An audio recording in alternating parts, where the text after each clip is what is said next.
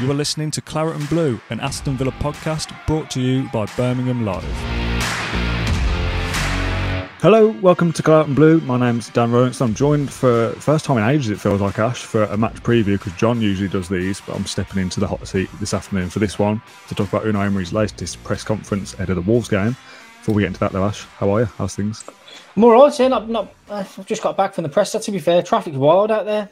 Obviously, bank holiday coming up, so traffic's mental. But just got back. Some good news on the team news front, Dan. We'll go through that in a minute. But yeah, all's well. Four games to go. Will them at Europe? I think it's in a shootout now. We probably Tottenham for that seventh spot. So all to play for. A lot of excitement with these last 4 games. Wolves always want to beat us as well. So Villa have got to be at it tomorrow. A few weeks ago, I thought Villa would get to 6th. Maybe he's slipping away a little bit as the weeks go by. I still think we'll finish in the top 7 above Spurs. Yeah, I mentioned in the whatever episode we did in the week about the Wolves game, how it kind of being their cup final and how they want to bounce back from the 6-0 defeat. I know Emery was asked about that as well, about kind of them being a wounded animal or not, and we'll try and answer that question ourselves as well. But let's get straight into it then with the presser and the overall vibe from this afternoon. I have watched the last few match previews that you and John have done, and you had mentioned about the food. So how's the food this afternoon? Yeah, sandwiches and muffins again. So doing my pre-run diet. No good, Dan. So I'll be flagging it come the 10k mark on Sunday when we do the run. I'll be thinking I had too many sandwiches at Baltimore on Friday. I'm paying for them now. So yeah, usual top grub there, fuel us up, and then that down to business. I mean, a 7-game month in April must have done no favours for your waistline with the Bodymore food. No. The presser itself, then we'll leave the kind of injury update and stuff for the kind of next segment of the show with the players returning from injury. What was the vibe like from Emery ahead of this kind of 4-game shootout, if you like? Yeah, he was asked about whether Villa need to win all 4, but he set 2 targets now. He wants Villa to go into the Tottenham game next week, knowing if they win that, they can go above Tottenham, and that'd be massive for his side. And then if it's all on Brighton in the last game, for Villa to secure European football, a shootout almost, he'll take it. He said it'd be fantastic. So there'll be 2 home games as well. I'm sure the crowd will be pumped up next week for the Tottenham game. Huge game, that one. And then he wants something on the last game of the season. He wants to go into the Brighton game needing to win. He'll snap your hand off for you now. So he set 2 targets in that sense. But what they need to do, they need to get a result tomorrow to make sure that's on course. So, some fascinating stuff from his presser. That's an interesting way of wording it, actually, about being in the game, being in the kind of scenario for the Spurs game, because we're level on points, aren't we, at the moment with Spurs? And I think it's just goal difference that separates us. So we're all talking about Wolves being a must-win tomorrow, and I do feel that is the case. Say if we do lose tomorrow, but Spurs also lose, whatever their fixture is this weekend. Palace at home. We'd still go into next week's game against Spurs level and having to beat them to go into it. So it almost kind of relieves a little bit of pressure. Obviously, you don't want to lose to Wolves at all, but you think, well, if Spurs lose as well, Villa haven't lost ground, and then the game against Spurs still means something. Obviously, you lose the weekend and Spurs win, it's kind of over already. So it's a must-win in that sense, and you don't want to be relying on other people, famously, as we saw with Man United and Brighton on, what was it, Thursday night? Typical. Man United, man, beat us and then lose to Brighton. It's absolutely typical, isn't it? But yeah, you can't rely on favourites from anywhere else, and your league position is the result of 38 games. It's an obvious way of looking at it. You end up where you deserve to be. If you fall short with 4 games to go, that's the overall kind of narrative of the season. You just wonder, what would it have been like if we'd got rid of Steven Gerrard a couple of games earlier? But that's all in the past. Yes. Yeah, kind of mini 4-game shootout then. Must win is what it feels like tomorrow. It does. Is that the kind of vibe you get as well from inside the camp? Yeah, just keep things alive still. A lot of emphasis on tomorrow. Wants Villa to have more control of the ball. He's using the Man U defeat and the Brentford one. Mentioned that he wasn't happy with the Brentford either.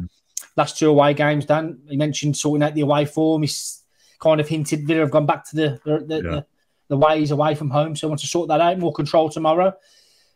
We want to dominate possession against the side that will be quite nervy after a 6-0 defeat, going into playing in front of their home fans. They're good at home, Wolves, though. So big reaction needed tomorrow. Some interesting stuff as well, Dan. Obviously about the director of football, it's looking like Unai Emery basically confirmed it as well. Mateu Alemany, he's a person with experiences. He has worked at high level, and if he's coming here, because it is a possibility, it will be a very good opportunity to create a strong structure with him. So pretty much nailed on now. Again, those kind of things, managers never even talk about players and stuff to that until it's properly confirmed. So for Emery to even mention it and in that capacity, in the way you've mentioned it there, is, yeah, he wouldn't be saying those things if it wasn't going to happen. Me and John did an episode yesterday about who is he. It's interesting, actually, since I posted that, we said it was Mateu Alemany. Is the kind of pronunciation we were told from Luis Miguel Echegaray, which I've got to pronounce that as well. Yeah. Since then, someone on social media has tweeted us back and said, listening to the pod, love it as ever. Quick note, though, the Y in Alemany isn't silent, which is what we said. And it also isn't Alemany either.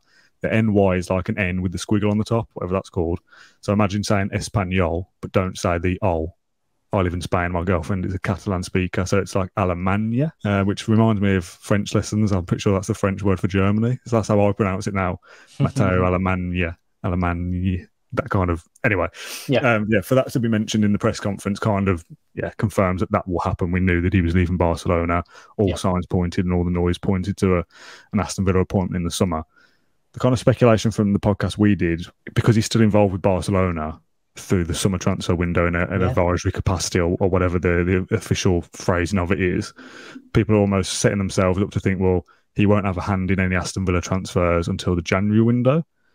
Can you shed any light on that? Because I fail to see how he leaves Barcelona in the summer and isn't, I mean, whether officially he's allowed to work on deals for Aston Villa, probably not, but if he's not already at least thinking about Aston Villa with Unai Emery, I'd be absolutely amazed. Of course, they're still ironing the finer details out. Was briefed that earlier today. So, the I's need to be dotted, the T's need to be crossed on his official start date. I presume it'd be July 1st. I think his Barcelona contract expires June 30. Okay, he's got to have a handing over period there. But like you say, Dan, you'd be amazed if he's coming in and not being able to weave his magic in this summer transfer window. So, he'll be in sooner rather than later for sure.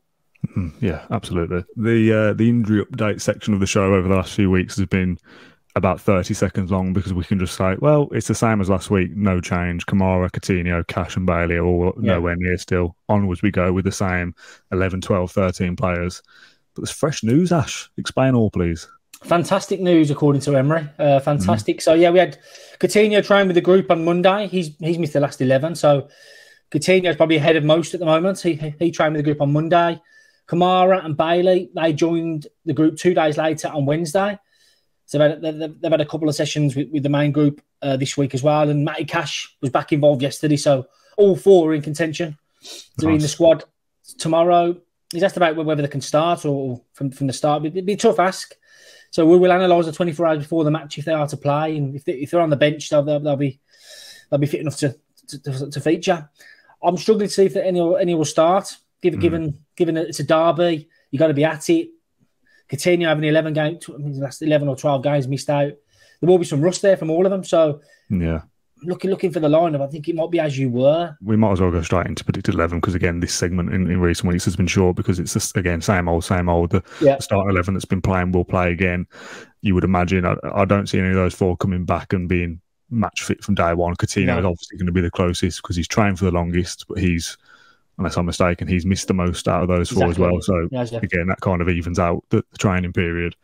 Again, like you said, you've got to be up for a derby. Wolves have got a great record at home. It's going to be a physical affair. It is a derby. The atmosphere, they've got to bounce back from a 6-0 defeat.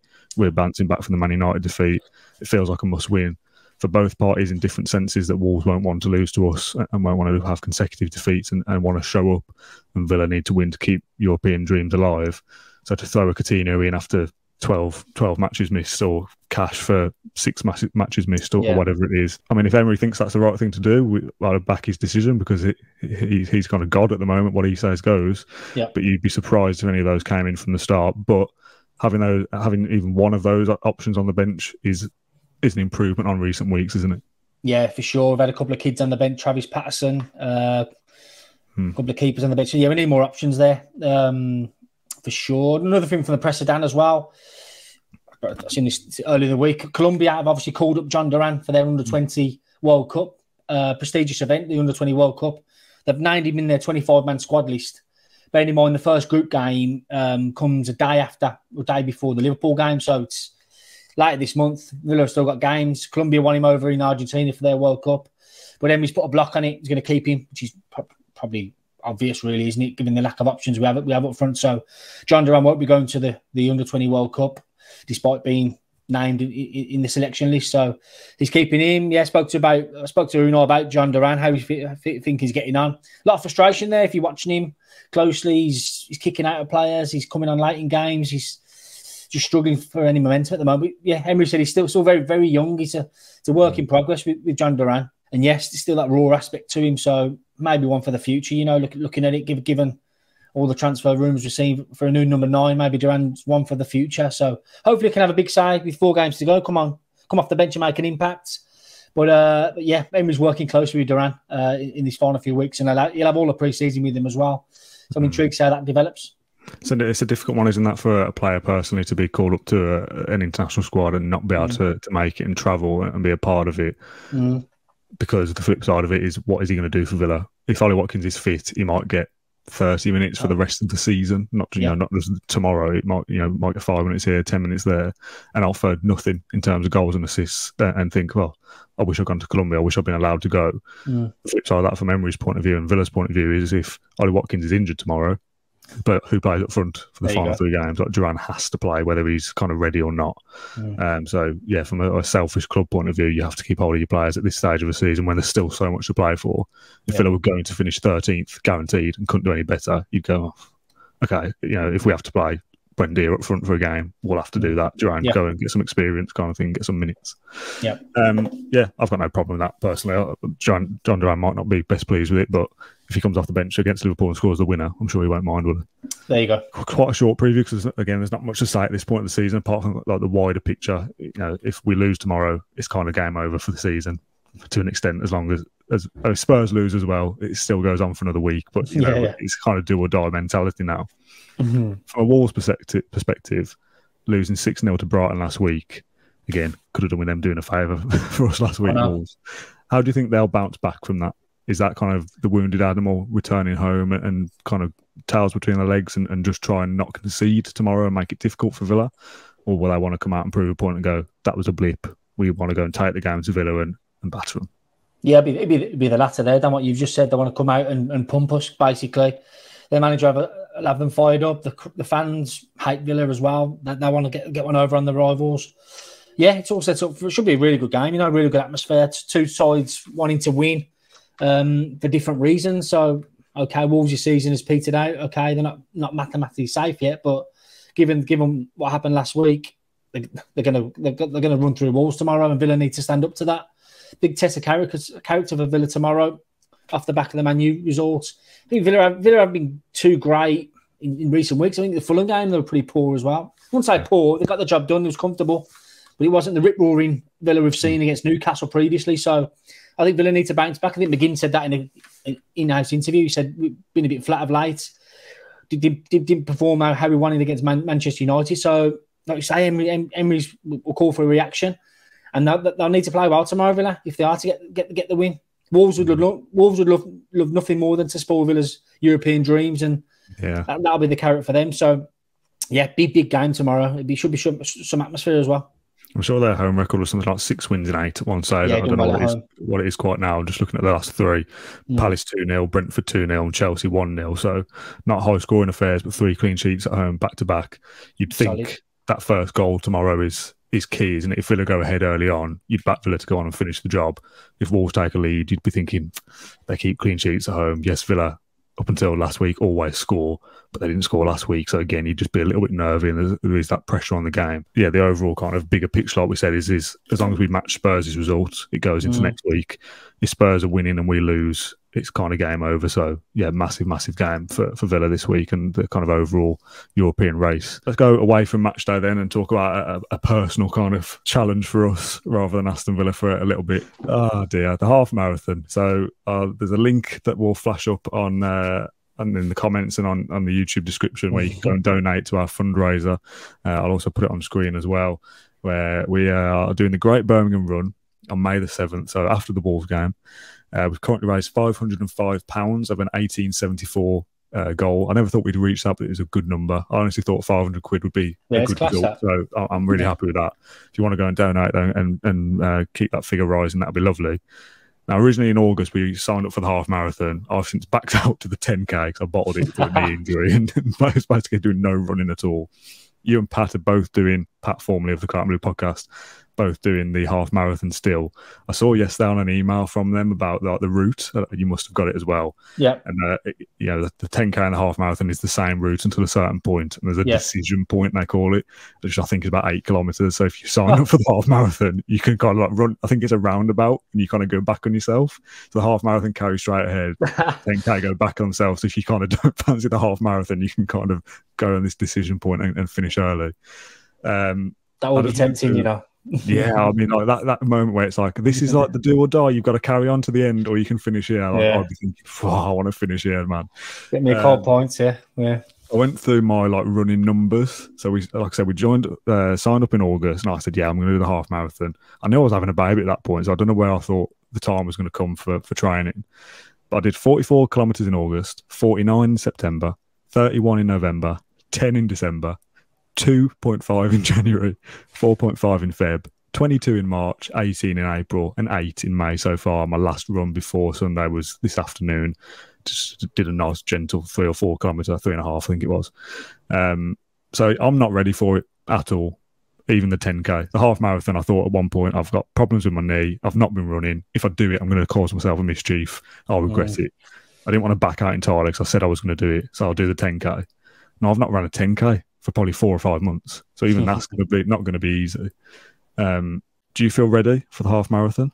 No. I slacked off this last week. I had the Football Writers Awards Wednesday night. I had one too many with Gary Shaw, so I'm blaming Gary Shaw for that one. Meant to go out yesterday, didn't. But I've done 34 runs this year, so I'm averaging 2 a week. I tend to average, I do 10K every time I go. Okay. 12K kind of thing. But I've never done a 21K, which is a half marathon. So I think I've done the perimeter around Sutton Park, those in Sutton Coldfield, and the Sutton Park is 12K all the way around. So I've done that before. And the thought of doing that again for a half marathon is... Yeah. So, yeah, I've got to just psych myself up. I'll be okay. I mean, I'm running twice a week, but it's just that distance. So I think 12K will be fine. I think it's that final 10K, that final 5K I've got tomorrow, 20 minutes. I'm aiming for the under 2 hour mark. From what I've heard, it is a massive mentality thing, even for the 10K. Once you get even that decision point, I think it's 8K for that, you're still thinking, Christ, like, it's still another 2K. Like, it's a quarter of what I've done left. Like, it's a big ask, whatever you're doing, and a lot of respect to the people that are doing it, because it isn't easy, whichever version of the run you do. Even the 10K is difficult, is what I'm claiming. But yeah, the half marathon is a massive effort. I know that Pat has done a 21K. He sent it into our group chat. He'd done like a mock run, I guess, of the 21, and he said he got to like 17K or something and thought about throwing himself in the canal because he just couldn't face finishing it. So it is a big mentality thing to get over the finish line. I'll be doing the 10K, of course, so I'll finish before both of you, unless I have an absolute disaster. If I finish the 10K in under an hour, I'd say that was a good result for me, with my recent pace. So I'll be there hopefully at the finish line to see you two cross it, and we'll have a beer after, and hopefully continue to raise a little bit of money as well. So yeah, nice big plug there for the half marathon on Sunday. The donation link is below, so if you want to drop a £5, £10, whatever you can afford. I know times are tough, but we'd greatly appreciate it. It's 4, I should clarify, and we've got t-shirts. 50% goes to the Aston Villa Foundation, which I've got a t-shirt here. With a supporting our own on the back. The run I did today was in one of these, not this one though. And Acorns as well, 50% goes to them, t-shirts for them as well, and vests were sent to me and you and Pat. So let's end the match preview then with the prediction segment. And we've said a few times throughout the show that it feels like a must win. Are we nailing our colours to the mast and putting our necks on the line and saying it will be a Villa win? Very tough game tomorrow. But I think Villa could send a statement out again off the back of a couple of below par showings of late. I think, 2-0 Villa. I'm going to go with. I think Wolves are on the beach, as it were. I think, we've seen that at Brighton last week. Okay, I think I'm expecting a fast start from Wolves. They'll come out. I think Villa will soak it up. Villa are much more tactically aware now under Emery. They don't rush possession. They don't panic. I think Villa will be too clever for them tomorrow. 2-0 Villa. Watkins and Buendia. No, so I was going to say Buendia to bag tomorrow. Like we said, it'll probably be the same team. So I'd like to see Watkins on the score sheet after a couple without scoring. I think Wolves will score, but I've got to back Villa to win to keep the streak going. So let's go 2-1 Villa and keep the fight going for Spurs next week. And when we're doing this show this time next week, if we have beat Wolves, let's say Spurs drop points to Palace, that's a massive, massive game next week, probably the biggest of the season. And you're thinking if we win that, and I'm getting ahead of myself here, you almost want that Brighton game not to mean anything, because Spurs have kind of fallen off a cliff. That'd be nice. Would be nice. But yeah, let's back Villa for a strong end to the season. Ash, thanks for joining me for the post-presser chat. We'll be doing a post-match show for the Wolves game tomorrow. I think it's John jumping on with me full-time. Probably a late one though, 6, 7, 8 p.m, something like that. So stay subscribed to the Claret Blue channel to see that first. We'll get our running shoes on for Sunday, which you'll be hearing plenty about. We've been doing like a little video diary kind of thing as well. So we'll do a video from Sunday as well. We're like putting ourselves through the paces on the day. That'll be a tough watch in the edit, I'm sure. Thanks everyone for watching and tuning in as always. We'll see you again tomorrow. Cheers, Ash. Cheers. Thank you for listening to Claret and Blue and Aston Villa podcast. If you enjoyed today's episode, then please do let us know. We love hearing your thoughts and comments. We'll be back soon with another episode, but until then, up the Villa.